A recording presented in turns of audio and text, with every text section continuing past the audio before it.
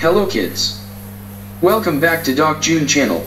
In science, children tend to mix up or be confused about concepts like mixture and solution. These are basic concepts and there should be no excuse in mixing up the concepts. Besides, children should master such concepts and it will help them avoid negative marking during exams. Thus, it is important to know the difference between mixture and solution. How about you? What is really the difference between mixture and solution?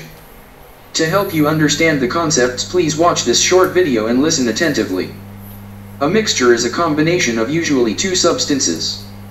Here, the substances are not combined chemically and their properties also remain the same.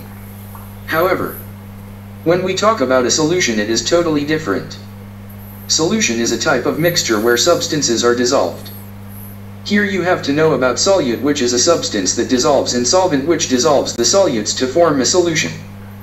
Before diving into the differences, it is important to understand and remember that a solution is a type of mixture, but a mixture may or may not be a solution. Now that we know a little about these two concepts, let's look at some of the key differences between mixture and solution. In a mixture, substances are generally just mixed and are not completely dissolved. In a solution, substances are dissolved completely and they cannot be filtered out.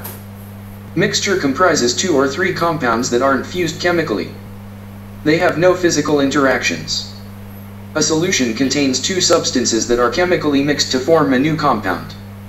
In a mixture, the chemical properties of each substances are retained without change.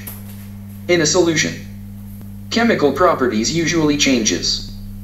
The following are examples of mixtures and solutions. I hope this short and simple explanation clears the doubts in your mind. Thank you for watching. If you have not subscribed our channel yet, please do subscribe for more videos. Thank you and God bless us all.